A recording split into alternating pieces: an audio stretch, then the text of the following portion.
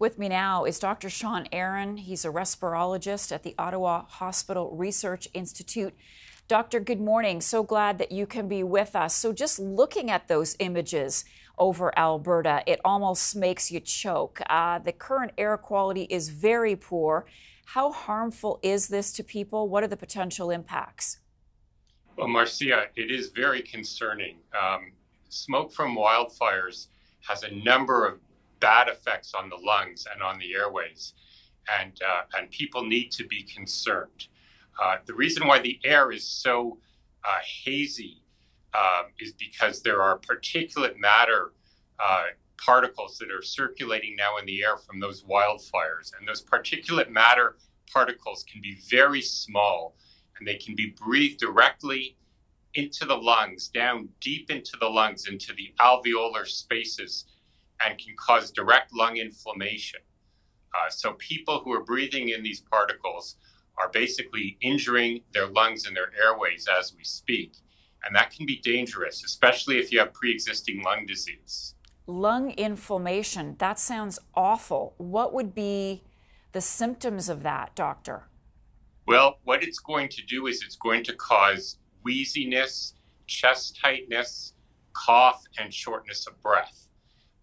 You can have those symptoms if you're exposed to wildfire smoke, regardless if you have previous lung disease. So that if you go out in this environment, especially if you exercise in this environment, you're much more likely to get lung inflammation and lung injury. So the warning is, take this seriously. What do you advise people do to protect themselves from the adverse effects of the smoke?